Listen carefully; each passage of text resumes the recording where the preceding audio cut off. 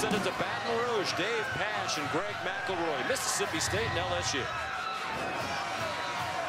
Back-to-back false starts to begin the game for Mississippi State on the road here in Baton Rouge, where they're still buzzing after last week's win over then number 2 Georgia. The Tigers jump 8 spots in the poll, back into the top 5. Taking on Mississippi State, which has never won a road game against an AP top 5 team. Quarterback is Nick Fitzgerald, a senior. Going to hand it off here to Kylan Hill on 1st and 20, and he gets only a couple of yards. Fitzgerald recently passed Tim Tebow, becoming the all-time leading rusher among quarterbacks in SEC history. And in their win over Auburn a couple weeks ago, he carried the ball 28 times for 195 yards, winning SEC Offensive Player of the Week. He'll throw it here, swinging it out to Kylan Hill. Ahead of steam up to the 25-yard line. Brought down by Jacob Phillips, the middle linebacker. It'll bring up 3rd down at about 10. Nick Fitzgerald's an elite runner. One of the best we've ever seen in the Southeastern Conference, but throwing the football is going to be a challenge. 3rd and 10 is going to absolutely kill you if you're Mississippi State going against a secondary like this.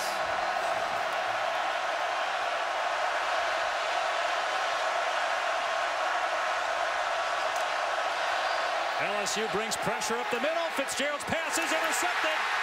At the 30-yard line, it's Michael Divinity taking it back inside the 10. Divinity inside the 5. And out of bounds at the 2-yard line. It'll be 1st and goal, Tigers.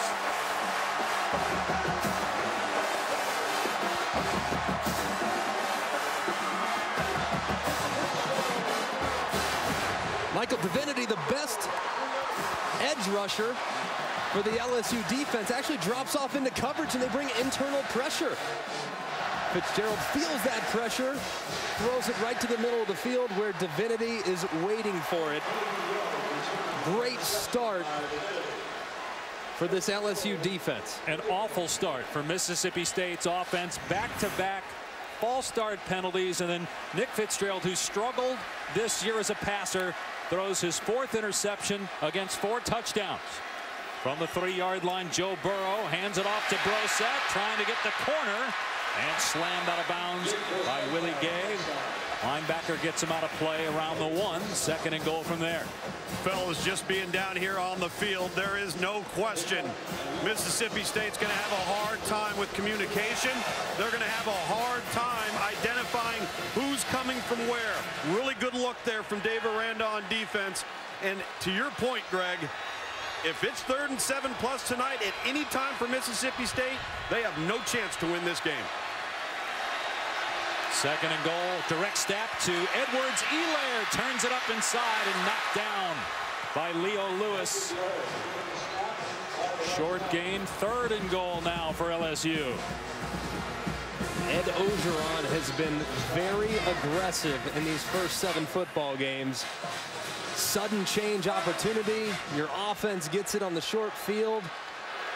I happen to think that they have 2 downs here to get it. Cole Tracy's great at field goal kicker. But I happen to think this is 4-down territory for the Tigers.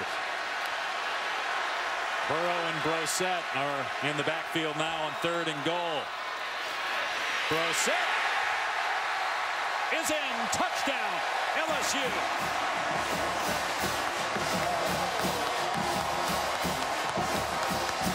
So they make the Bulldogs pay for that awful turnover inside their 20-yard line.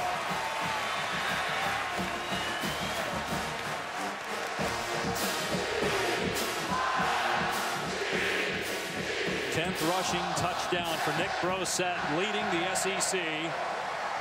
The senior local kid. And Tracy on for the point after. Mississippi State only gives up 13 points per game. That's the fewest in college football. They've already surrendered 7. But that's in big part because of this. Nick Fitzgerald picked off and then paid off by Brosette from 2 yards out as the Tigers strike first at home. Well, you think the players are fired up. How about assistant strength coach Jake Riedel headbutting Racy McMath, drawing blood? As if you need a little more motivation to play an SEC game at night here in Death Valley. This will go through the end zone, so a touchback, and Mississippi State will start on the 25. And welcome to the booth. I'm Dave Pasch alongside Greg McElroy, Tom Luganbill on the field. Well, we were going to start this telecast by talking about LSU defense. They beat us to the punch with that interception. Coming off one of the best defensive performances in the country this year with what they did to Georgia. Yeah, it was a vintage LSU defensive performance, and it's a star-powered group. If you look at their personnel, especially in the back seven, it's as good as they've ever had here. If you look in the secondary in particular, Greedy Williams at corner, Christian Fulton on the other side, excellent player, and then Grant Delpit, one of the best safeties in college football. Oh, by the way, Devin White, best middle linebacker in college football. Kylan Hill gets the carry and finds a running lane across the 35. Out past the 40-yard line. It's an 18-yard run. So Nick Fitzgerald from a small town, Richmond Hill, Georgia. Population's around 12,000. He was not recruited coming out of high school. Middle Tennessee and Mississippi State, the only schools looking at him. He ends up succeeding Dak Prescott as the quarterback for the Bulldogs and becoming the all-time leading rusher among quarterbacks in the history of the SEC. So he's wearing that glove on his left hand. We did not see that. We had them a couple weeks ago. He's going to take off here, and he's loose inside the 40-yard line. He's got speed past the 20, and finally they catch up to him. Grant Delpit gets him at the 17-yard line, a 42-yard run. He sees collapse on the right, thinks about throwing it, says, no, I can't do it. Pulls it and goes north and south. And this is when Nick Fitzgerald's really at his best. He's not great sideline to sideline. He's great going north and south. Right there, LSU defense had a little bit of a seam because he looked in the right direction. And there was nothing but green grass ahead for Nick Fitzgerald.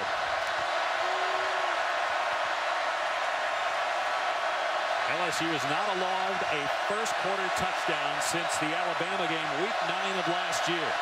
The Bulldogs are threatening in the red zone here with a fresh set of downs.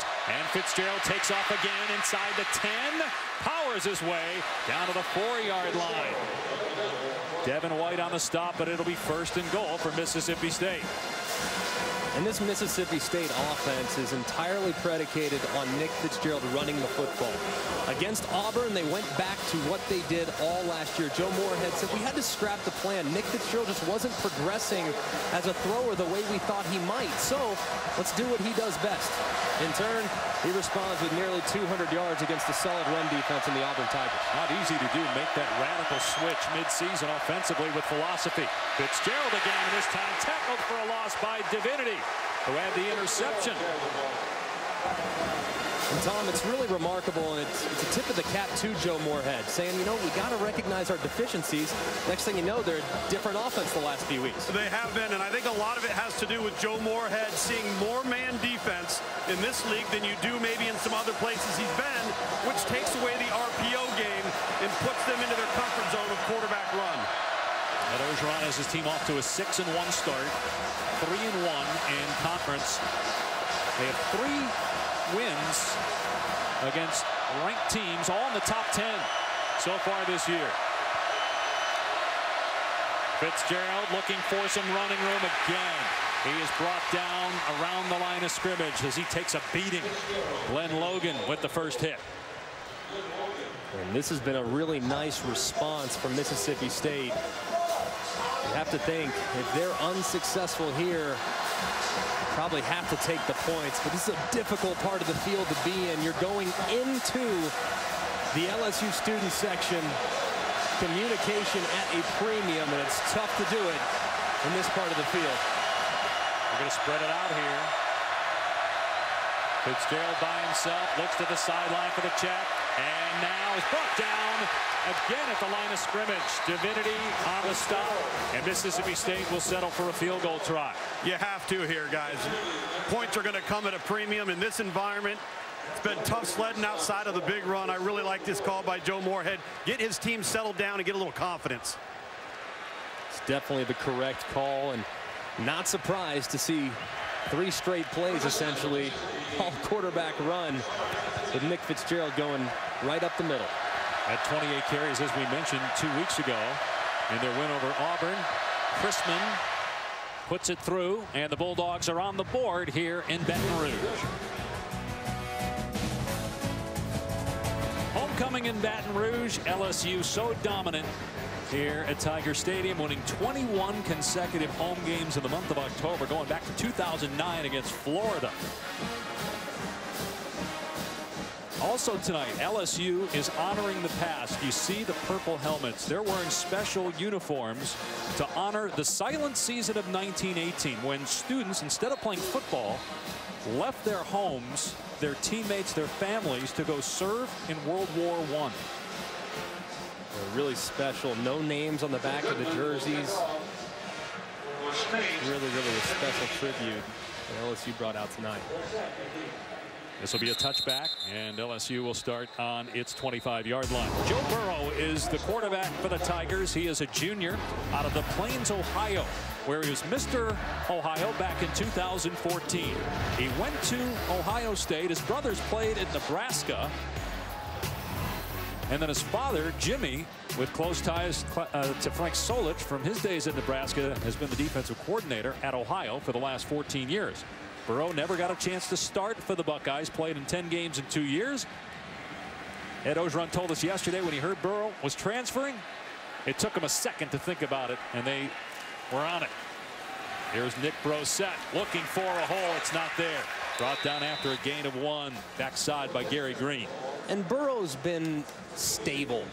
That's probably his best attribute, and some of the things that he does extremely well you'll never see in a box score.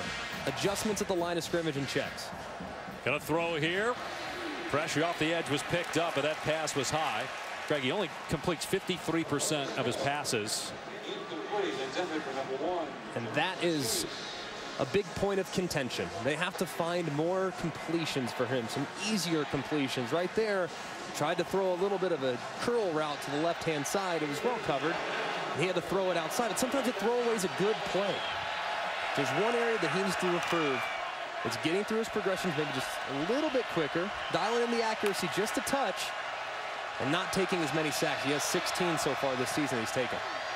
He did have 2 rushing touchdowns against Georgia last week. Burrow from the pocket. It's juggled and caught, but because it took Jamar Chase an extra second to grab that football, he is short of the line to gain, and it's 4th down, and you would imagine LSU will kick the ball away here. Otherwise, Chase would have had a 1st down.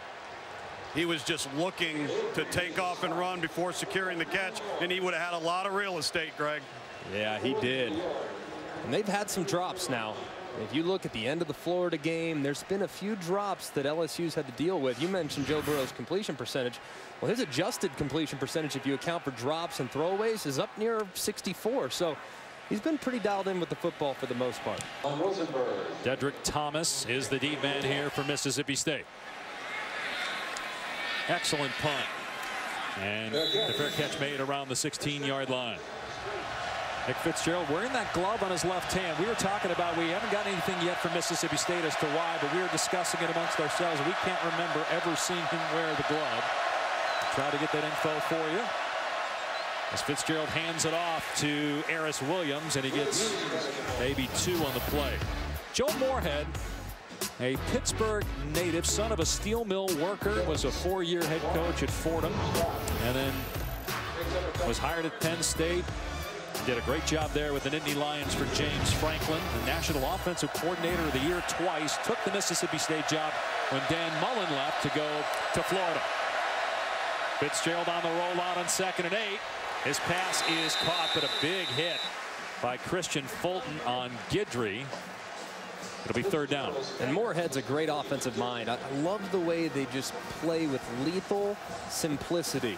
Everything kind of looks the same, and it's difficult on defensive coordinators. He has concepts that really make it easy on your quarterback in the pass game when they do rely on Nick Fitzgerald's arm. But he's an up-and-coming coach, no doubt. Has done a pretty good job with the veteran group at Mississippi State. What did he say when they lost those 2 games in a row? He said, I forgot to take my coaching pills, but I started taking them again for the Auburn week. Another interception. Delpit picks that off. Fitzgerald's thrown 2 here in the 1st quarter.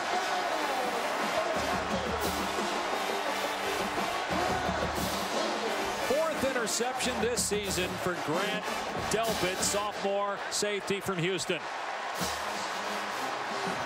Nick Fitzgerald trying to make a play on third down. He looks left, and Delpit just undercuts what was a little stick route by the slot receiver. Delpit, such incredible instincts at the safety position. He makes plays like that that are very advanced, look so routine. He's a star. You got no shot to win a game like this. You turn it over twice inside your 25-yard line. And that was bad.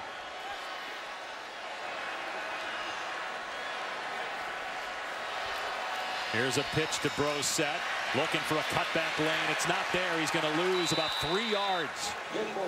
Well, just following that interception, Joe Moorhead dropped to his knees, looking down at the ground, stood up, looked directly at Nick Fitzgerald and said, "You've got to just throw it away." And, you know, it's just, you see him throw low the way there, Greg, but what he's trying to get across to him is if it's not clean, we got to live to play the next down. And now you put your team in a hole by turning it over in plus territory for LSU. Yeah, and LSU is a team that thrives when it wins the turnover margin. They had 4 takeaways against Georgia last week and won that game by 20. Good job by Mississippi State D, though, with a bounce back on first down. And then on 2nd and 13, the catch made by D. Anderson inside the 20 to the 18-yard line. So they get a chunk there, and it'll bring up third down and manageable, 3rd and 4. And you look at the adjustments that Joe Burrow makes at the line of scrimmage. Just look. He doesn't look back to the sideline. He doesn't look for Steve Ensminger, his offensive coordinator. He makes the checks himself. And that allows LSU's offense to get into the perfect play and out of a potentially bad play. And the defense doesn't have time to adjust. Joe Burrow's best attribute is just how cerebral he is. He's done a great job of it over the first 7 games. Big 3rd and 4 here. Brosette has the first down to the 11-yard line. Brought down by Mark McLaurin.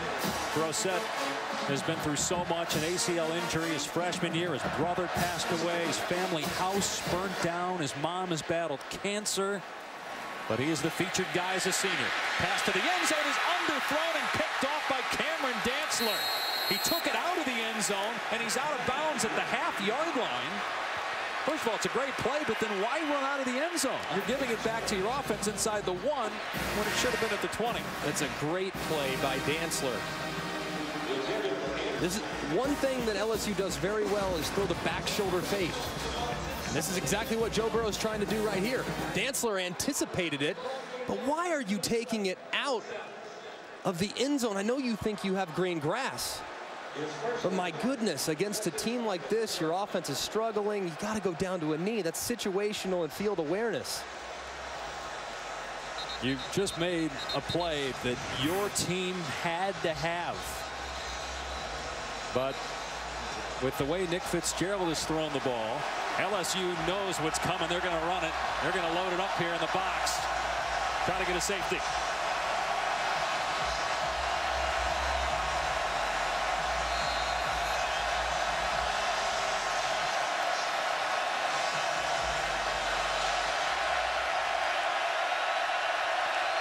Fitzgerald is lined up halfway into the end zone. Gonna hand it off. Hill gets out and brought down at the line of scrimmage. Rashard Lawrence made the tackle. 2nd and long. So difficult in this part of the field. If you're a quarterback, you tell your offensive line, hey, we got to try to go hard count. Maybe we can steal 5 yards because they jump off sides. And then this is also a possibility too. We might try to take a chance downfield for a go route. A baseline 2 safety look, expect him to try to run it.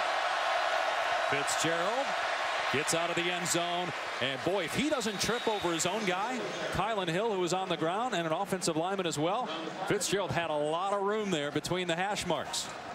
Has to retie the shoe for 3rd down and about 6. Greg, you see how fast those safeties are firing. They're showing a too high look, but when they see that ball go down the middle, they're coming up fast. Yeah, they are. And in this particular case, you see the safeties. 1, 2. Too high look to a look like this. Fitzgerald keeps it on 3rd and long, and he has the first down. That's big for the Bulldogs, and maybe that'll get Nick Fitzgerald some confidence. It certainly gives him some breathing room now out at his 14-yard line. And a nice look right there. That is actually a little sweep with quarterback power.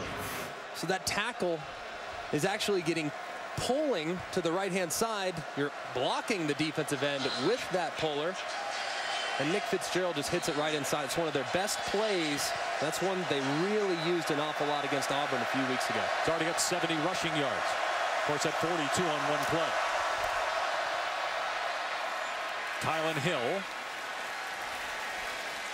2-yard pickup to the 16. Lawrence hits him first, and that will be the final play of the opening quarter here in Baton Rouge.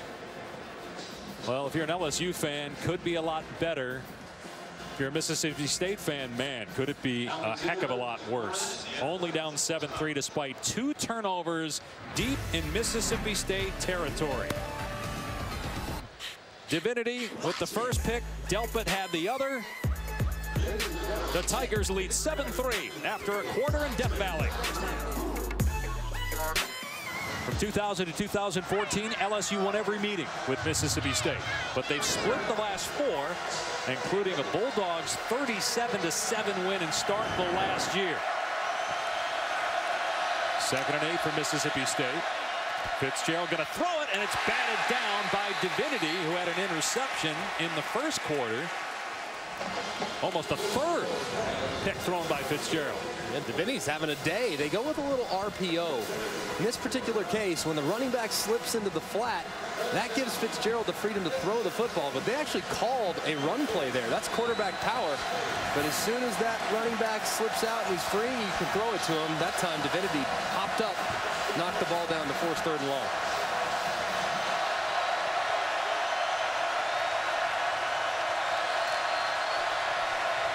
And they run it with Hill, and he's out to the 19-yard line.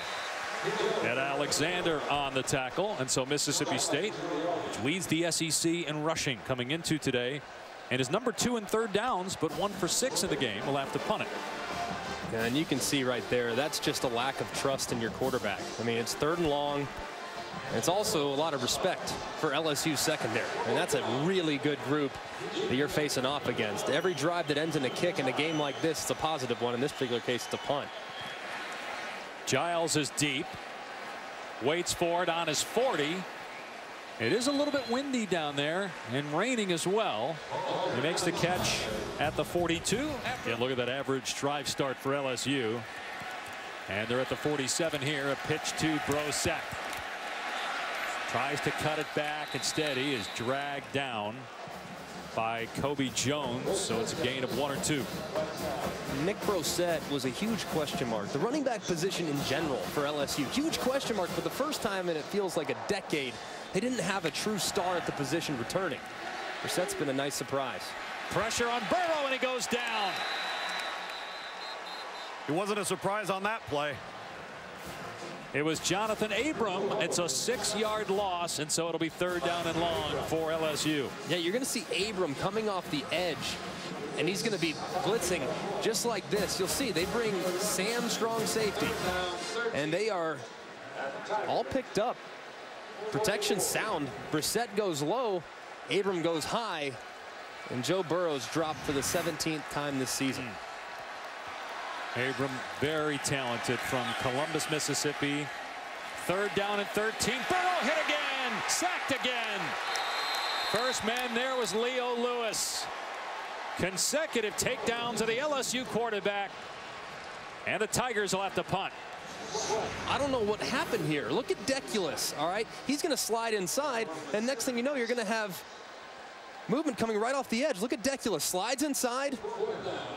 And as a result, Leo Lewis has a free run right at Joe Burrow. That's overloading the slide protection, and Deculus has to see that. No need to slide to nowhere. You got to see that presence. They're going to not chase Von Rosenberg this time. Again, a short punting traffic. Goes out of bounds around the 25-yard line.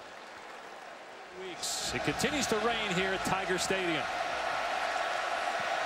This is good field position for Mississippi State based on how this game has gone. From the 23-yard line, Fitzgerald will keep it, and he's up to the 30. Excellent first down run for Nick Fitzgerald before Jacob Phillips gets him to the ground. And this is their best run play that they have. They pull that left guard. They kick out the defensive end on the right-hand side. Nick Fitzgerald's reading the linebackers who are unblocked. If they flow hard, he keeps it and goes north and south. That is a play that they've been running an awful lot of these last 2 games, and one that seemingly is really working for this offensive line. Got 7 yards on first down. Fitzgerald making his 31st career start at quarterback. Runs again, slips a tackle, and then finally grabbed by Devin White, the outstanding junior linebacker, one of the nation's leading tacklers, but it is a first down for the Bulldogs. Yeah, just quarterback power. You can see just pulling that right guard around. You got a lead blocker in Kylan Hill, and Nick Fitzgerald, if not for the All-American linebacker, had tons of room. But Devin White, that hole closes quickly when number 40 is on the field. The Bulldogs begin this drive from their 44. Again, Fitzgerald will run.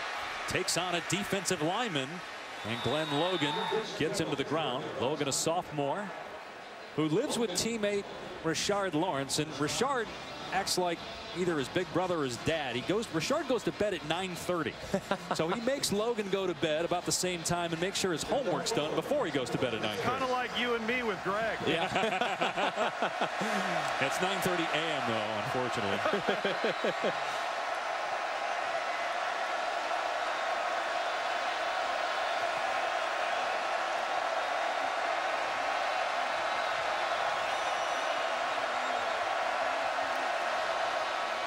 Fitzgerald going to throw here, and over the middle, almost intercepted again. It was Greedy Williams stepping in front. 3rd down and 5. Already 2 picks for Fitzgerald and a couple of pass breakups that were nearly picked off. Oh my goodness, Nick Fitzgerald missed a huge opportunity. Watch number 2 right here, and watch how he breaks it out to the flat. There's nobody home. I mean, if he just looks to his left, there is nobody within 15 yards of Dedrick Thomas. Man. That was a big missed opportunity by Nick Fitzgerald as he forced it into tight coverage.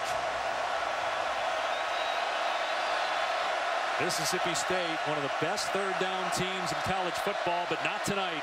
Fitzgerald throwing again. He's got time. Batted down. 4th down. Glenn Logan got a paw on it. LSU going to get it back. And a nice job by Glenn Logan. Look, if you're not going to get there, if you're a defensive lineman, you're not going to make the sack, you might as well stop your rush and put your arm up as the quarterback releases the ball. Glenn Logan recognizing that he's still 4 yards away from Fitzgerald as he's getting ready to sling it.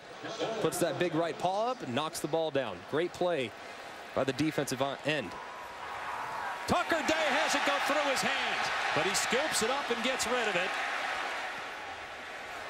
And it'll go out of bounds around the 28-yard line, averting disaster at an end. 3:29 to play. 2 timeouts left for LSU. Joe Burrow has struggled throwing the ball, but this pass is on target.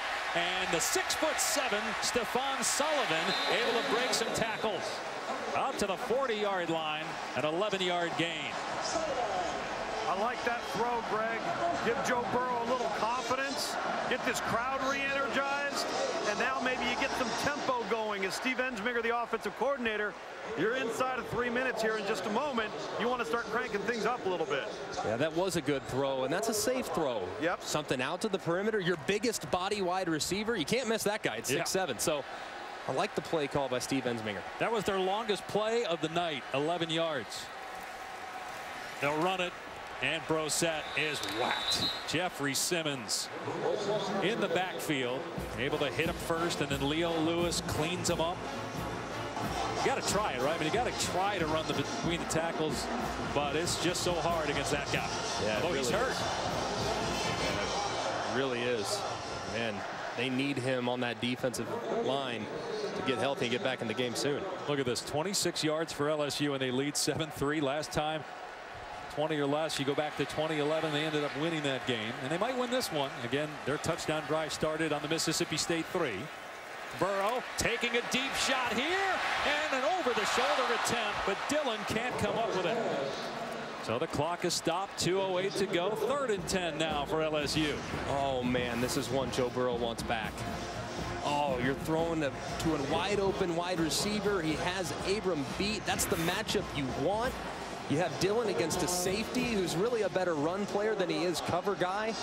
And you throw it outside. You got to throw it up the field when you're throwing a go route. Man, missed opportunity there for the LSU quarterback. So 3rd down and 10. We'll see if Mississippi State comes after Joe Burrow here. Well, keep an eye right here. That looks like a pressure look, potentially. Drops out. Wide open. 1st down catch. Derek Dillon to the 40-yard line. They show pressure on the right. They bring pressure on the left. You might fool me up here in the booth, but you're not going to fool Joey Burrow. He recognizes it, throws into the disappearance, and converts a big 3rd down.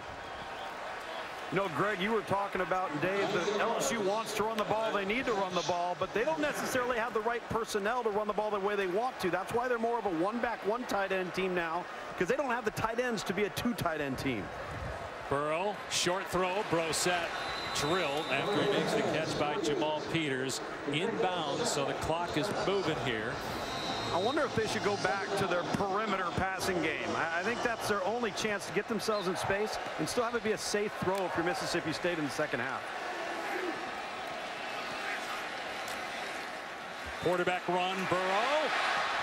And he heads for the sideline. Got hit by McLaurin, but it was not a late hit. He's still in bounds, so he's out of bounds at the 36. Cole Tracy, their kicker, has made a 54-yarder this year. And good no call there, but you've got a kicker who has made a 54-yarder. Right now, he's the leading active guy in college football in terms of made field goals, but most of those came at a Division II school in Worcester, Massachusetts. He used to kick in front of 1,200 people. Now he kicks in front of 102,000, and he's pretty darn good. He's missed only twice this year in 19 attempts. He kicks in front of 1,200 people at practice. They run it on 3rd and 6, and Brosette able to power his way to the marker. See if he got it. Looks like he did based on the spot. It is a 1st down. Clock moving, and the Tigers. Clock will start in the ready for play. Tigers will hold on to that timeout for now. 8th play of the drive. Burrow going to throw it over the middle. Caught near the 20-yard line, and another 1st down. D. Anderson. And this is the part of the field, too. And in this situation, you can take a shot or two towards the end zone. Plenty of time. Run your offense. You're well inside of field goal range now. Burrow. And throws that one either away, or the receiver just ran the wrong route. Stephon Sullivan. So the clock is stopped with 48 seconds to go. You know, Greg, you watch these corners for Mississippi State, and they're dropping and bailing with their back to the sideline and their eyes to the quarterback. So it's tough to take a shot because you've got safety over the top and a sinking type of technique from the corners. Well, those are tough throws, especially when you've already thrown an interception on a ball just like that against that coverage. Yeah, but against that, I'd like to throw a little slant and go, a little sluggo potentially. Maybe at the top where you have off coverage and eyes inside. Burrow to throw again on 2nd down. Leaving the pocket. His pass to the sideline is caught. And out of bounds is Anderson. He's short of the marker. 42 seconds to go. Let's see if he got a foot down. He did. It's a good catch and a great tackle by Tom Luganville on the sideline. And then they run it here and get the 1st down. That'll stop the clock. They'll get rid of the chains. And they'll hold on to that timeout. This is by far LSU's best offensive possession tonight. Closing it on 30 seconds to go. Burrow to the end zone, and it is behind the receiver. Incomplete. Going for Derek Dillon. Interesting there. Throw a fade to the 5'11" guy when he got a 6'7" guy. That's clearly a matchup that they like, though. Derek Dillon in the slot working against man coverage, trying to get a little slot fade. They had one second ago down the left-hand side, just not in the condensed field. Burrow misses it again. 12 plays on this drive where they had 22, about an average of 3 plays per drive in their first 7 possessions. On 2nd and goal, Burrow again over the middle, and it's incomplete. Unable to hang on was Jefferson. That's a couple times now Jefferson hasn't been able to come up with it. Maurice Smitherman in coverage, so it is 3rd down and goal. Yeah, and it's just right in the chest. I know it's wet. I know it's raining. I know that ball's moving quickly, but these LSU wide receivers just haven't been real consistent catching it. Been a bunch of drops this season, and obviously had a few tonight. Do you run it here? Do you hand it off? And if nothing else, you still have possession. You set yourself up for 3 points. You get the ball at halftime, so you can go 2 for 1. But no, I'm throwing. I'm taking a chance. Try to steal 7 as opposed to 3. And instead it is Burrow running, and he's going to get to the middle of the field, but tackled around the 7-yard line. So Ed Orgeron playing it safe there. Now, based on how Burrow turned it over in the red zone in the first quarter, you understand why they elected to do it. Maybe a trick him, and he makes it to the end zone. But this way, you put your kicker in the middle of the field, and you're almost certain to get 3. But with a wet football, you never know.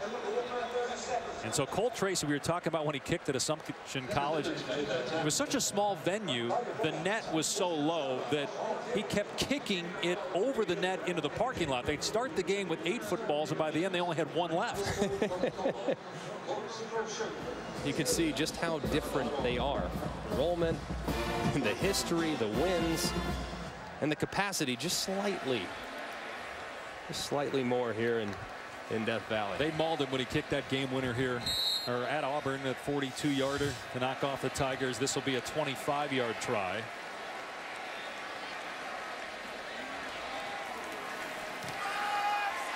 And he puts it through.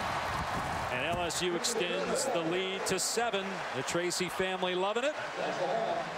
Those are 3 big points, and what looks like we're going to be headed for a low-scoring game. Tigers by 7 at halftime. 10-3 they lead Mississippi State. Now it's Adnan Virk, Joey Galloway, Jesse Palmer back in the studio. LSU with a 10-3 lead. 2 interceptions, 1 that led to a touchdown by Nick Brossette in the opening 3 minutes of the game. The only touchdown of a rain-filled first half here in Baton Rouge. Dave Pasch, Greg McElroy, Tom Luganbill.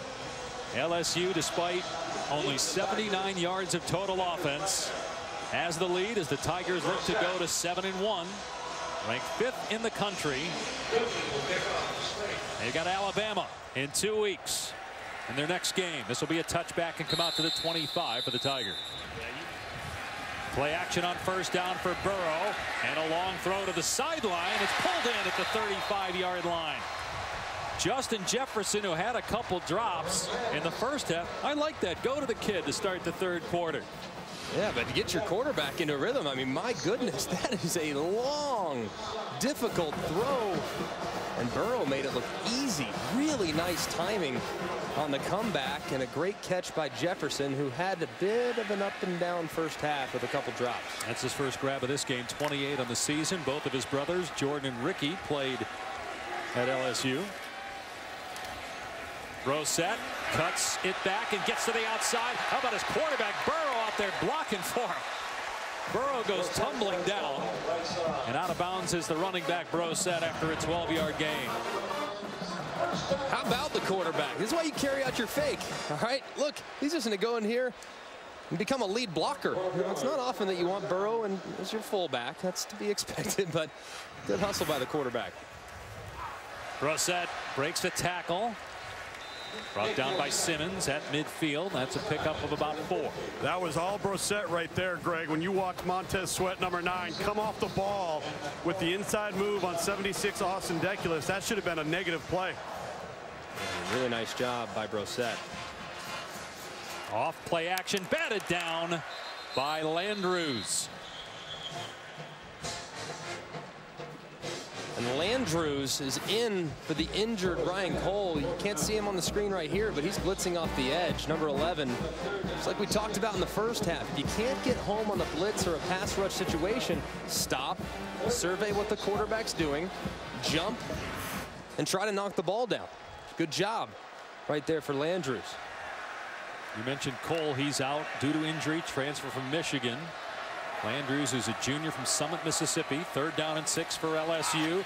Burrow got a receiver wide open. Jefferson, and he has the first down. Marcus Murphy on the tackle.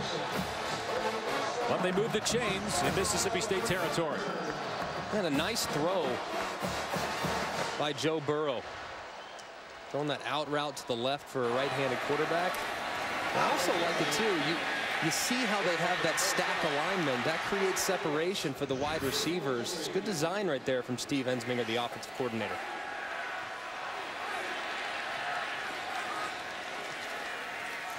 Edwards-Helaire gets the carry, and he's bottled up after a gain of 2.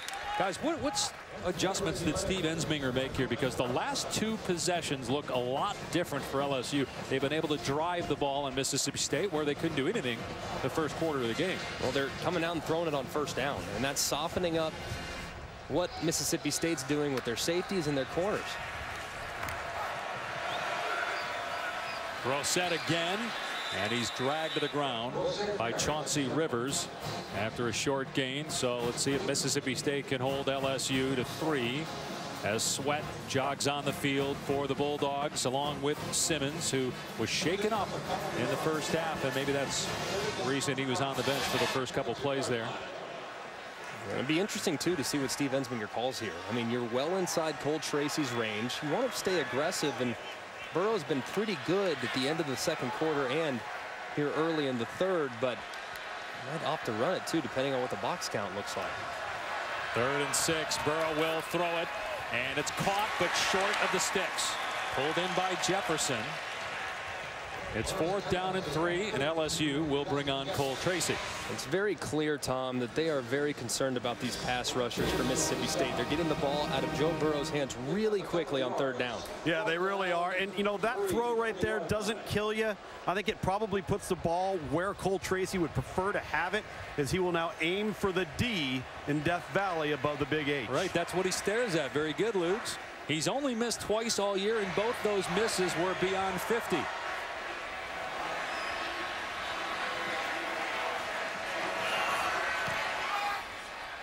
It was right at the H. That's when it crossed the crossbar that time. Pretty good. It's 13-3 LSU. So there you see Cole Tracy. He's looking up at the D in Death Valley. That's his target. When he was at Assumption, he was looking at a tree off in the distance. Here he's looking at the D there. His eyes set on that, and he makes the field goal. It's 13-3, and this will be a touchback. We check in with Adnan Burke. So here's a pitch to Kylan Hill on 1st down with running room. Past the 35 and banged out a play at the 42, a gain of 17. So look at teams with LeBron James compared to what they did the previous year. Now that first year, 04, that's his rookie year. Then he goes and joins Dwayne Wade and Chris Bosh with the Heat. They win 11 more games. Lose to the Mavericks in 2011, and then with the Cavaliers in 2015, they win 20 more games. Lakers won 35 games last year. Very tough to even make the playoffs in the Western Conference. Fitzgerald keeps it here. Up to the 46, drags 3 Tigers. Gain of 4. Here's Tom. Hey, guys, you know, Coach Moorhead really felt like the responsibility was on him to do a better job to help Nick Fitzgerald. He said we've got to RPO them more, and we've got to make sure we move the pocket a little bit if we've got to throw the football. I can't just have him sitting back there and throwing the ball when he's not comfortable in the drop-back game. Yeah, in the first half, he was 3 of 9 with 2 interceptions. He did rush for over 100 yards, though, Tom, in that opening half. Hill, nowhere to go. Does well to get back to the line of scrimmage. Devin White was bearing down on him. White, leading tackler for LSU, number 3 in the SEC. He rides horses in his spare time. As Kylan Hill is injured on the play. White owns 7 different horses. That's how he winds down normally after a game. Gets on his horse. 3rd and 10. So you saw Hill leave. Eris Williams is in. LSU showing a blitz here on the bottom of your screen. They back off. Fitzgerald going to run it. And he runs into a teammate. He'll come up short of the first down. They might go for it again on 4th down. It's too long for a field goal with Chrisman. Do you go for it here again? Definitely. Now, if you're going to go for it between the 45 and the 50, you got to go for it here. And that's a big reason why I think Joe Moorhead went with a quarterback draw right there to at least make this 4th down attempt a little more manageable. And this may be a spot, Greg, where, as Coach Moorhead said, maybe we move the pocket a little bit. Give him a run-pass option on the perimeter if the pass isn't there. 4th down and 3.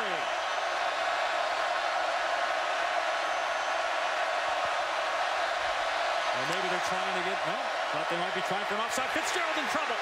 He gets out of there. Now being chased and sacked. Delpit gets him down. Boy, it didn't look like Fitzgerald saw that LSU player coming in the backfield.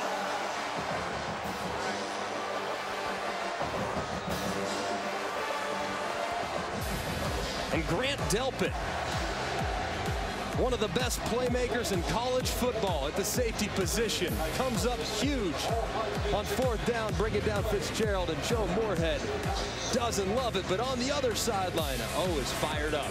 Welcome back to ESPN Saturday Prime College Football, presented by Hampton by Hilton. Mississippi State turns it over on downs, and LSU has the ball on its 45-yard line, leading 13-3. Ohio State transfer quarterback Joe Burrow hands it off on a jet sweep to Dillon, and he is brought down by Sweat, but a flag is down. Personal foul. Face mask. Grasping the helmet open and of the runner. Number 9 defense. 15-yard penalty.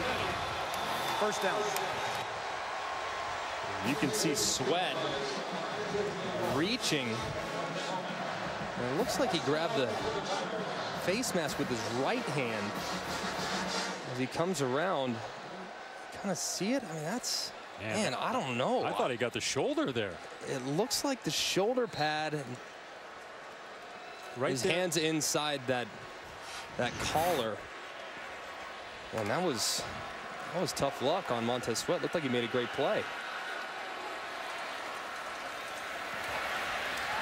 Sweat comes back and grabs Edwards-Helaire at the 40-yard line, so no gain. That was a great play right there, my Montez Sweat. It really was, Greg. Yeah, it was. He just absolutely put Austin Deculus, the right tackle, 6 yards in the backfield, and Sweat grabs Helaire. Burrow back to throw, and his pass is on target. Jamar Chase, a true freshman, has the 1st down. Burrow has been so much better since that interception in the 1st quarter. Yeah, and off coverage like this, just run a little speed out. 10 yards, roll into 12. When there's no disruption in the rhythm, you can make those throws look easy. Back to the ground game, getting outside Edwards-Helaire spins. Brought down by McLaurin. Let's see where they spotted his boy. You saw McLaurin go high in the air. I don't know if that was intentional by LSU or not, or if he just collided with an LSU player. It's a little dramatic to me. It's like McLaurin was trying to draw an unsportsmanlike, and the official didn't take the bait. 2nd and 1. Keep it on the ground and get a 1st down with Edwards-Helaire. If you're Mississippi State at this point, this is really a must-stop possession if LSU scores a touchdown. I know there's a quarter and 3-4 minutes remaining, but obviously they only have 3 points, and they have not really moved the ball at all since that opening possession, after the interception anyway, when they drove it down the field, had to settle for 3 when they got 1st and goal. A very important set of downs right here for this Mississippi State defense. Play fake for Burrow. Burrow throws high. Tried for 6'7" Stephon Sullivan, and it's hard to miss him unless you throw it 7 feet 7 inches, which is what he did. And Tom, I've been impressed with Steve Ensminger, the offensive coordinator for LSU. I really like their plan so far in the second half. Yeah. Not as heavy on the run game, putting a little bit more in Joe Burrow's hands. He's responded to the challenge. Yeah, and we've seen a little more motion, maybe some more formational things in terms of shifts, and then Joe Burrow, really the essence of it is he's been more accurate as a whole. They're the best SEC team in the red zone, Tom, and they get 2nd and 10 after that incompletion. They'll run it here. Edwards-Helaire. He gets level. Big hit by Errol Thompson a couple of yards downfield. It puts LSU in 3rd and long. Last couple times down in the red zone in obvious passing situations, LSU's actually opted to run the football. They ran a quarterback draw with Joe Burrow at the end of the half. They ran the ball a little bit earlier, knowing that Cole Tracy is automatic. And knowing that this pass rush is very dangerous, they might opt to do it again, depending on how the formation looks defensively. It's a pistol formation here with the quarterback Burrow. And it is a quarterback run. Finding a running lane is Burrow. He got smacked, though, by Thompson and did not get the first down. It's 4th and 2, and LSU will bring on the kicking team. Yeah, smart play call by Steve Ensminger. Obviously, you want to score touchdowns. You want to stay aggressive, but man, field goals in a game like this, when points are at a premium, are huge. Burrow already threw 1 first-half red zone interception. Don't take that chance, especially knowing that your offensive line is occasionally leaky, and this Mississippi State defensive front can get after the passer. And Tracy has been so good all year. 19 of 21, and both his misses were beyond 50 yards. This is a 29-yard attempt. And it is true again to make it 16-3. Tigers late in the 3rd quarter.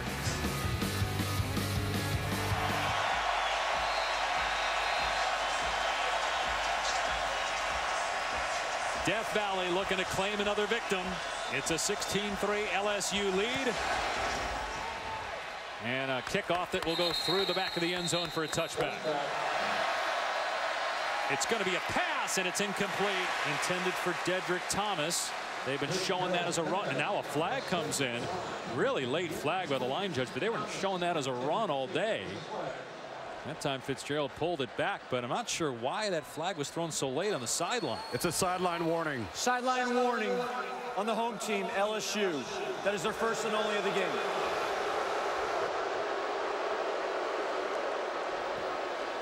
So it's not a penalty. It's still 2nd down and 10, and Coach O saying, don't do that again.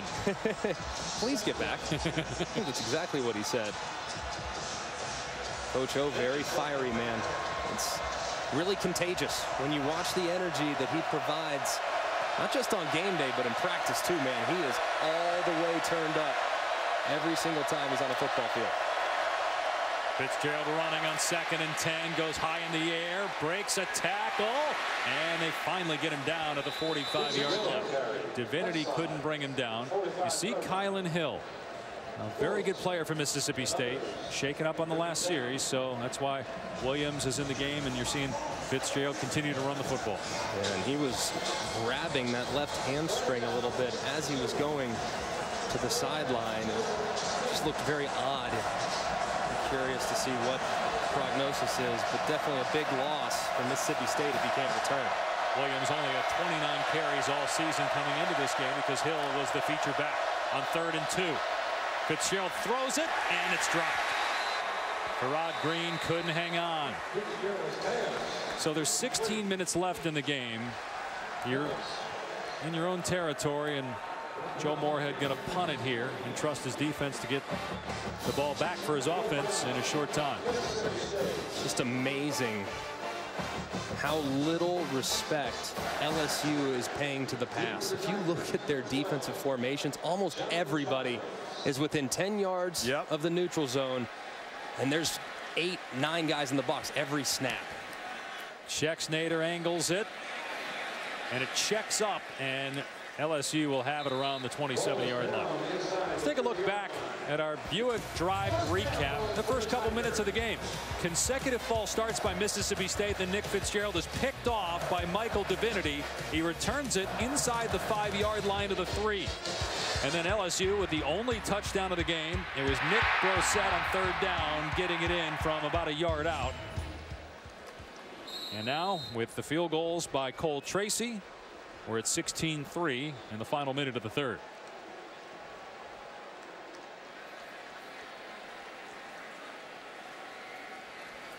Here's Brosette trying to get around the end. He does.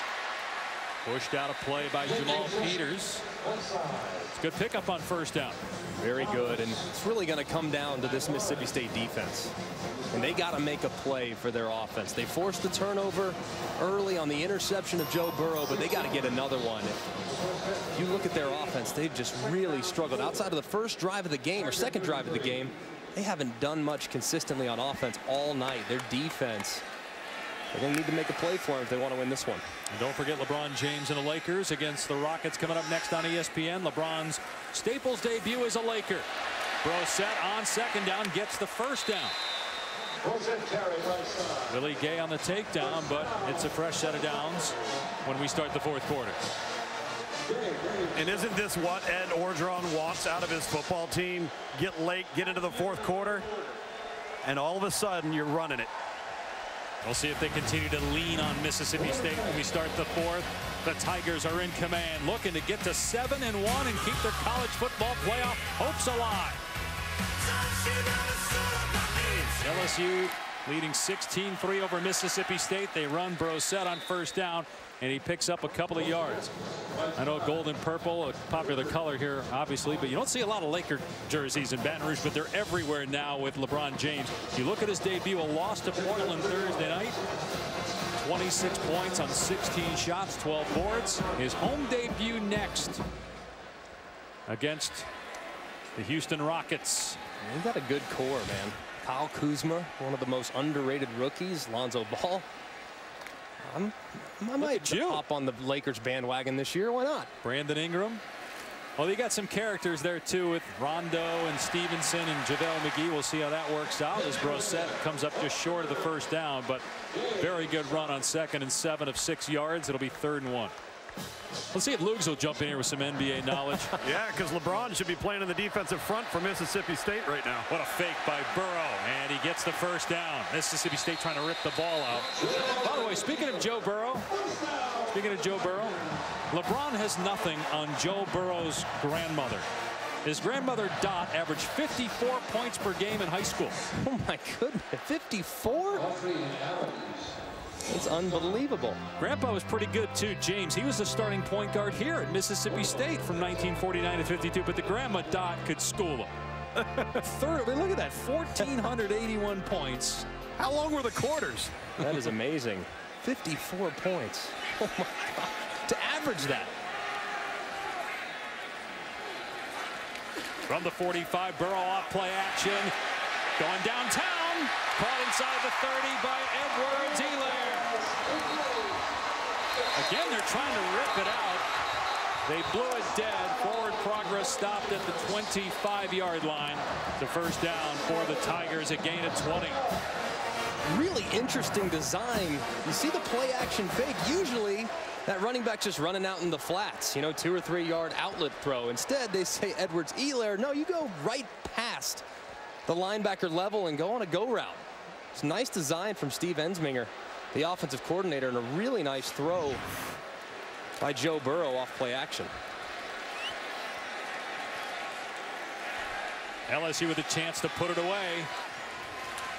Ball on the ground, maybe. No, he kept it. It looked like he lost the ball, but he somehow secured it with Montez Sweat bearing down on him, and Errol Thompson did a good job just to get back to the line of scrimmage. I know that this is not a pretty play by any stretch. This is a great play for a quarterback. I know it doesn't seem that way. Like, you bobble the ball, it's bad.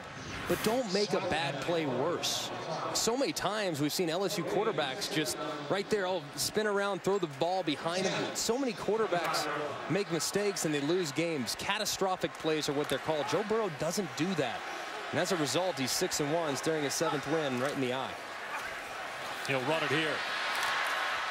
And gets a couple Willie Gay there first, so 3rd and long, but the clock is LSU's friend right now with Mississippi State's ineptitude in the passing game.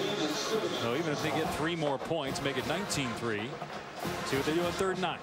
Well, this is all about running between the tackles and maintaining field position advantage. 2 things that Mississippi State has not been able to accomplish the entire game tonight. This is a heavy run formation. Just imagine maybe a little power inside to the right. They run it on 3rd and 9. And Brosette brought down at the 22-yard line. Now here comes Cole Tracy. So this is Cole Tracy pregame. I mean, this guy was kicking at a D2 school in Worcester, and now he's taking pictures with co-eds here in Baton Rouge. It's unbelievable, man. I mean, he's won a chance to kick at the highest level. This is it. He's done a terrific job. 3 for 3 tonight, 20 of 22 on the season.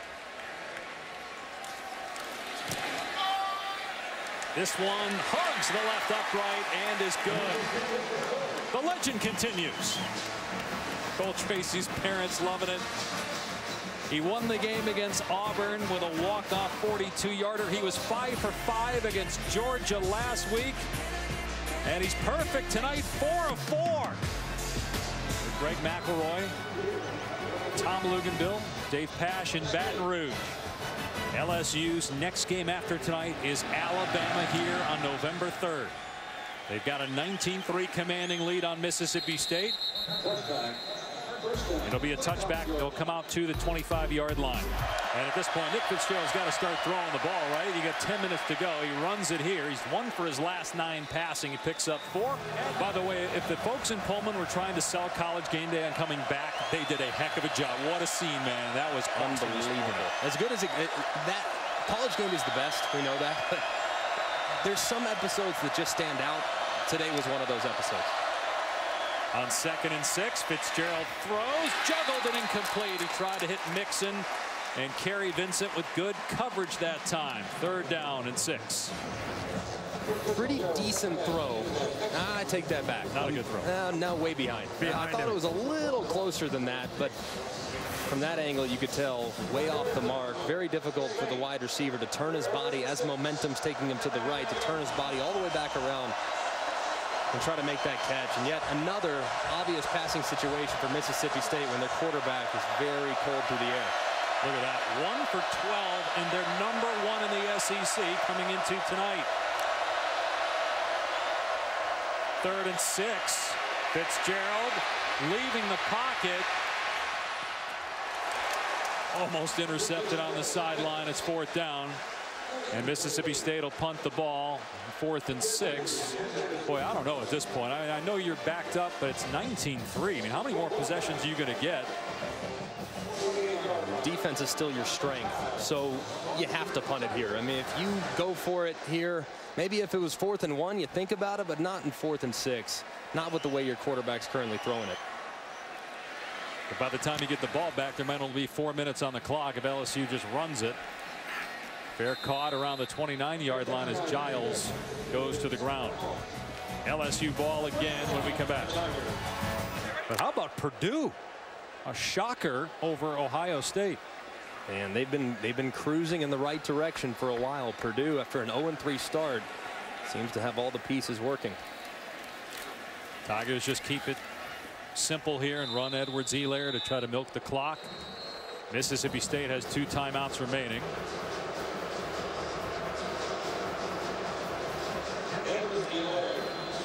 And they're going to use one here.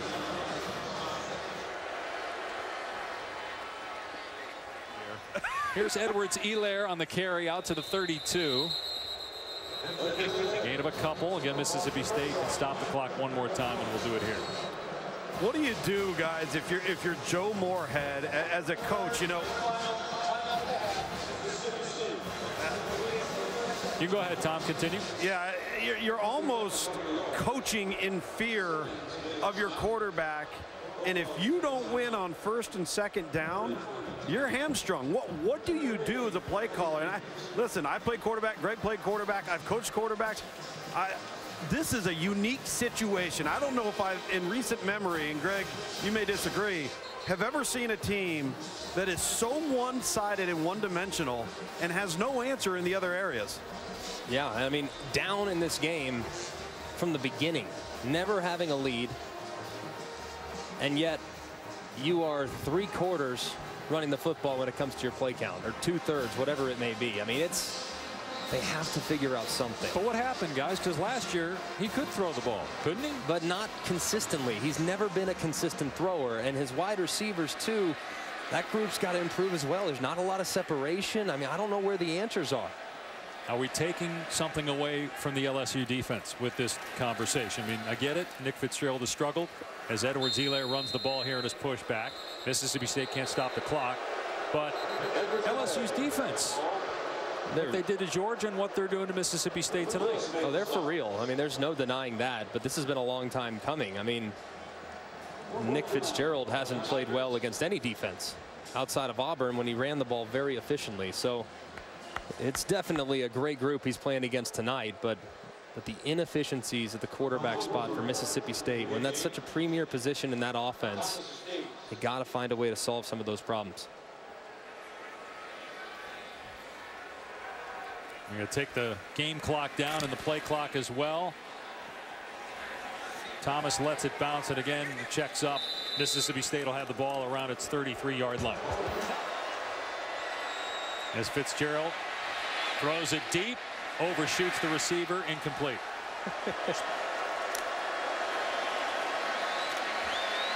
Fitzgerald has a completion and trying to get out of bounds as Mitchell, and he does, to stop the clock with 40 seconds to go. No, Dave, thought he stopped the clock anyway. They're rolling it. You're asking if we've diminished the performance of LSU's defense. I loved their plan tonight. I thought on 1st and 2nd down, some of the things they did to walk a guy late down into the box, but show a light box and still play the run. And then, Greg, you mentioned earlier on 3rd down, load the box with 7 and 8, dare Mississippi State to throw it. I thought they had a fantastic plan with really good players as well. But again, Devin White will not be available for the first half against Alabama, as that is a completion for a 1st down to Justin Johnson because of that targeting call.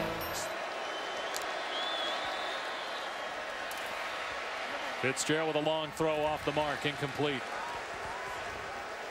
How many wins for the Lakers this year? Since you got the roster breakdown earlier. Well, I'm going to say they're going to be. I'm going to say they're going to be the 4th seed in the West. And the West is brutal, obviously. Golden State needs no explanation. I'm going to say they're the 4th seed in the West, and they make it to the Western Conference Finals, where they will fall in 4 to Steph Curry and the All-Star team that is in the Bay Area. Well, last year you had Houston 1, Golden State 2, and then about 2 games separated 3 from 9. So if they win in the upper 40s, there's a chance of that happening as Thomas breaks a tackle, is pushed out of bounds. And Golden State adds a top 10 player in the NBA in Boogie Cousins. Look at you. I mean, it's ridiculous. I like the NBA. I do. I really, really like the NBA. Question is, when is DeMarcus Cousins going to be ready? I know fans are saying as long as he's ready for the playoffs, that's all that matters. But Steve Kerr would love to have, and talking with Steve a couple weeks ago, he'd love to have time for Boogie to be integrated and get used to playing with the other All-Stars. Fitzgerald just dumps it off here. Gibson gets the 1st down. But Dave, why is Kawhi Leonard resting? Well, he was that was hurt. last year. He's been hurt. He's been hurt, so I understand. Second game of back-to-back early in the year. So he's resting tonight? Yes. Yeah. I know Toronto is Tom's pick to come out of the East. No, I'm going Boston. Boston out of the East. Kyrie, Brad Stevens is an X factor as a coach. We're on Boston against Golden State for the championship. And Golden State, I'll make a real bold prediction after they went 16-1 last year en route to the championship. They're going to go 16-0 in the playoffs this year. Ooh. As they go. The 4 titles in 5 years for the Warriors. Fitzgerald takes off inside the 20-yard line and down to the 16. Here's the only thing you guys were asking earlier about making a change. If Joe Moorhead was going to make a change and go to Keaton Thompson, wouldn't you put him in now and let him kind of play out the game? And you'd probably do it on the bye week too. But he was coming off of a great performance. Nick Fitzgerald was probably a performance that led to him continuing to be the starter. But Keaton's played very well when he's gone in, and he might need to give it a look at some point. They really might. Gibson can't hang on. Tom, I'm never going to be one that hoots and hollers for a quarterback swap, but right, there's just no progress being made by Nick Fitzgerald. Yeah, there isn't.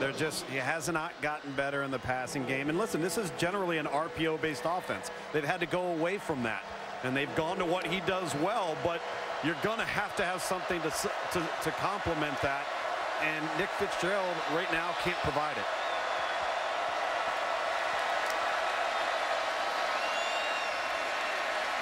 Fitzgerald, another interception. It's Delpit with a second.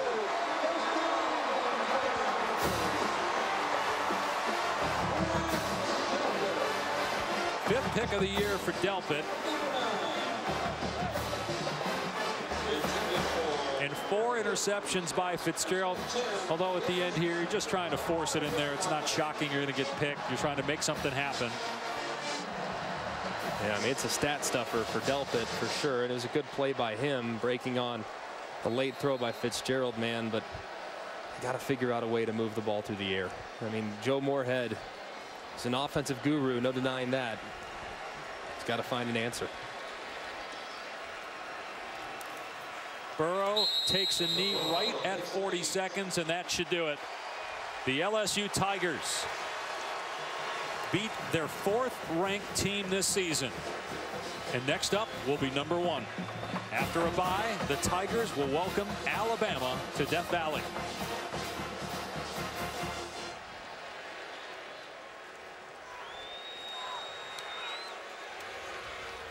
LSU will go to 4-1 in conference play, 7-1 overall.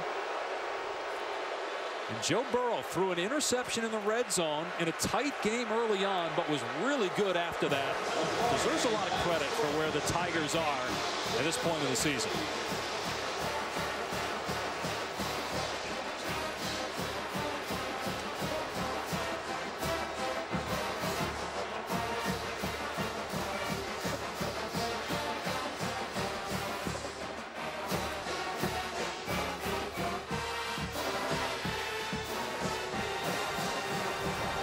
Let's go down to the field and Tom.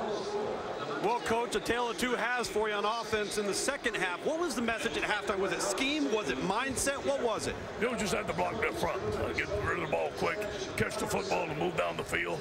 We went to outside zone scheme. Great job by offensive coordinator Steve Ennis, making a big win for our team. You know what's coming on defense with a game like this and a quarterback run game like Mississippi State. So how proud are you of your kids and how they performed tonight? Proud of our guys. Nick Fitzgerald is one of the best players I've seen in college football. They got a great scheme. Kudos to our defensive staff and all our defense for holding them for 3 points. Big one in 2 weeks. Yeah. You guys will be ready, won't you? Yeah, we will. We're going to enjoy tonight, though. All right, thanks, Coach. Go Tigers. And they should enjoy it. It was an impressive performance by LSU. 19-3, they beat Mississippi State. Coming up next, Michelle Beadle and company with NBA Countdown. Beadle, take it away. LeBron and the Lakers.